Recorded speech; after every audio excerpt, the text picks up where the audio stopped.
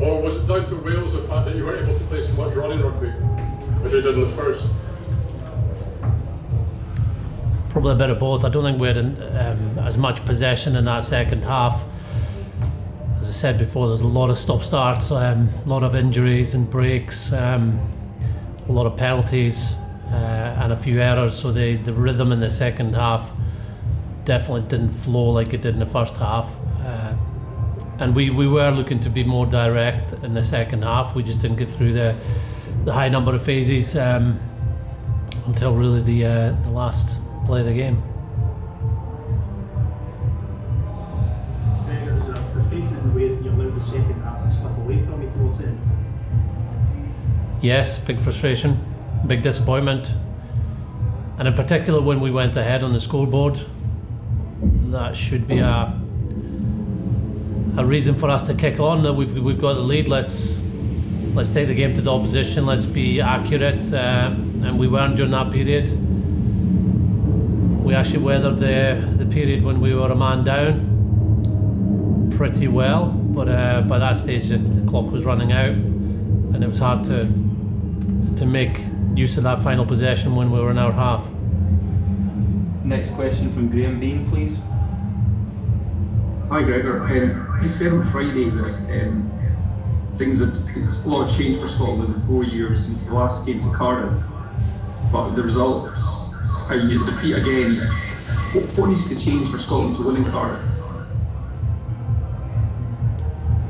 Well, the obvious answer is score more points than the opposition, and that's what we should have done. That's what we're aiming to do today. It was definitely a different scoreline than 4 years ago, and we were in the game right to the end, but we didn't play nearly as well as we can. We know that sometimes that's the opposition that stops you playing, and then playing well themselves put you under pressure different ways, but we just weren't accurate enough in that second half and gave too many penalties away. And can I ask about Matt Fagerson, his injury? Yes, you can. I don't have much information though. I think it's just a bang on his foot that made him really uncomfortable, so he couldn't continue at the pace he was playing at. I thought again he played very well and at the time he had on the pitch, and so did Magnus, who came on for him. So at this stage we're hopeful it's no more than that. Thank you. If we can move now on to the embargoed section, so this is just for Scottish travelling journalists and just for Monday. If any of the travelling guys can raise their hand, then you can ask a question.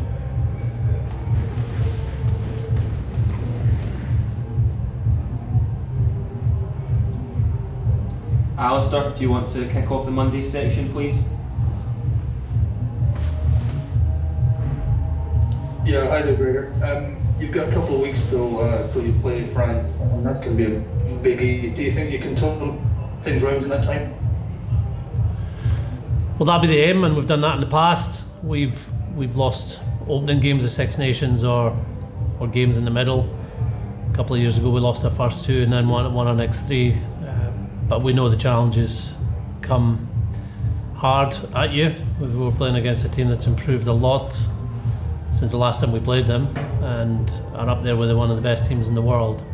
So we will have to be much better. But we have 2 weeks to improve. Probably just 1 week, because we're not able to have training camps with our whole team like the other nations. But I'm sure that the determination will be there from everyone to improve from our first two games. I know it's very early days, but at this stage, are you thinking at all of a change in personnel? Was anything obvious come out of this game that you thought what you can change for France? No, that's not the process we would work. We've got 2 weeks before the game anyway, but we'd go into more detail on how the team played, and then look at France before we think about selection. Steve's going to take over from you on the same phone here. Hi Gregor, can you are you concerned at the way that Wales were able to disrupt Scotland's breakdown ball, especially in the second half? and were you perhaps concerned that the absence of Jimmy Ritchie was felt there in being a player who could boss on both sides of the ball in that area? Yeah, look, Jimmy's a very good player and he's been outstanding for us, but I felt Magnus and Sam Skinner put huge effort into the game, so they're the players that played in that six jersey today. I suppose obviously Magnus went to 8, so Sam and Rory Darge. We'll have a good look at the interpretation of the breakdown too, because at times teams were getting rewarded jackals, other times the ball was getting slowed down and teams were getting penalised for not rolling away. But I'll have to have a good look at that last 20 minutes to see if there should have been more penalties. That's what we felt at the time. I feel that it was more ball control than actual breakdown issues. So we did have a couple of drops and lost the ball in collisions, which stopped the flow of our attack. Can we have the next question for Callum Crowe, please? Yeah, Gregor, can you just give an idea what Finn's mood was like after the game and how he viewed the yellow card himself? Yeah, so he seemed fine. I had a good chat with him about the game. He's obviously down, like we all are. We didn't chat about the yellow card, but we talked about other things. And we were all aware that within any sports team, but certainly one playing a competition like the Six Nations, there's going to be performances that aren't up there with what we aspire to achieve. There's going to be defeats. So it's important that we do stay together and we work out how we can get better for the following game. It's never a nice moment to get in the change room. It's not a nice moment when you hear the final whistle and your chances of winning the game are over, but it is part of sport, and now we have to be better for our next game. And obviously we know we'll have to be playing a team like France.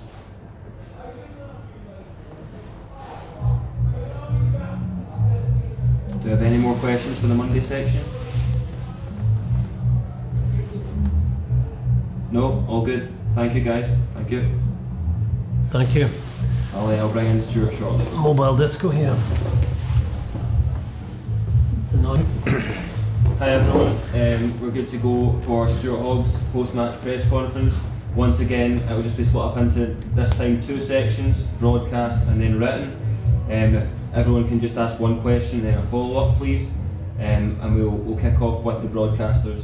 Hamish, if you want to start, and also just if anyone wants follow-up questions, just raise your hand and I'll let you in. Hamish, if you want to kick us off, thank you. Hi Stuart, can you put your finger on what happened in that game? I'm on mute. No, you're all good. You can hear you now. Sure. Can you hear me?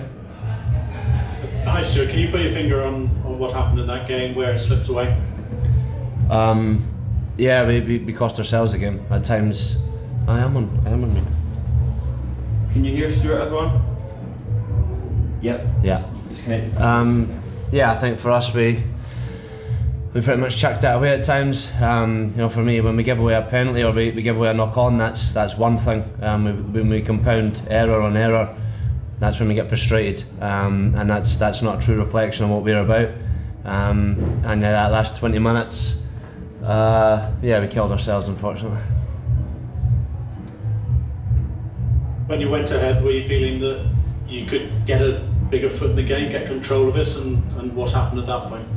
We were ahead because we showed a true reflection of what we're about.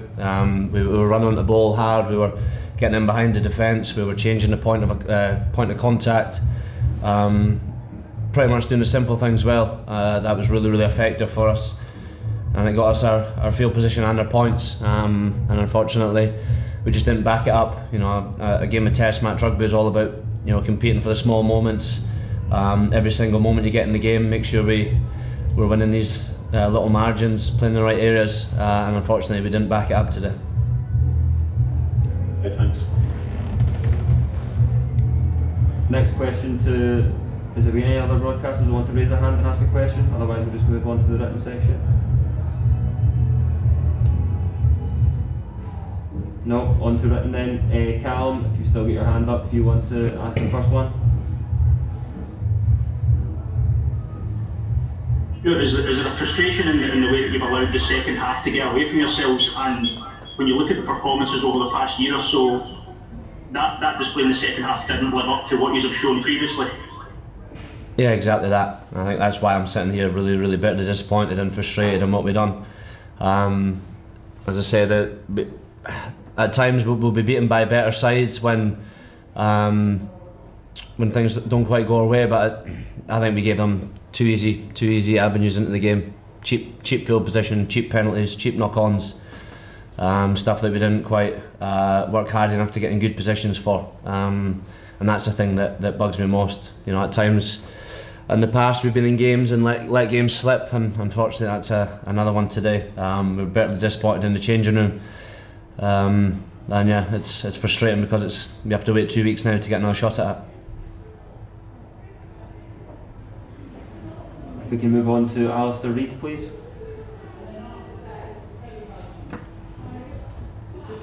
Hi Stuart, you've as you say, you've got a couple of weeks, but you won't all be together.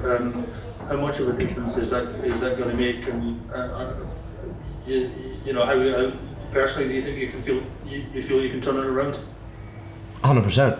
I think we showed for the first half, especially the first kind of 20 minutes. We knew they were going to come out full of emotion, looking to make have a reaction on the back of their performance last week, and they've done exactly that. But we managed to ride the storm.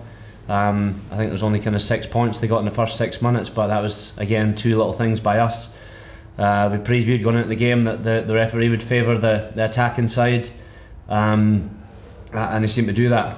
You know, at times we didn't quite get set in defence quick enough, and it allowed them, you know, good momentum, and they got 6 points on the back of it. Flip it on its head, we managed to ride that storm, get ourselves in front, play our brand of rugby, play what we're about, show a true reflection of ourselves, and that's why we were in front after that kind of little period. So the frustrating thing for me is we didn't quite back it up in the second half. We chose a game plan that was spot on to play against them, and unfortunately we just didn't execute it, and that's the thing that's, you know, pretty frustrating at the minute.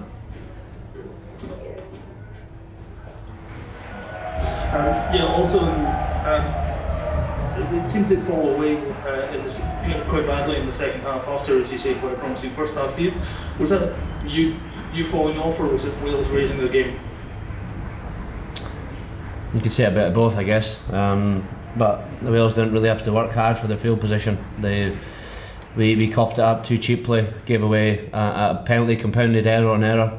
They're fine as individuals, you know. When we knock on and we give away a penalty, that's rugby, that's life. But when we compound it, that's when we start getting frustrated, and that's something that we've looked at over the last few years. That, you know, Wales beat us last year through having 4 consecutive penalties on the bounce and then playing on penalty advantage. They've done that twice, and they scored twice last year at Murrayfield, and that's something that, you know, we've managed to nip in the bud. Just a little bit frustrating that we've managed to give them easy avenues into the game, and unfortunately they're the ones that are singing in behind me, which is pretty bugging to hear. Right, thank you. That's all we've got time for. Thanks to everyone. Cheers.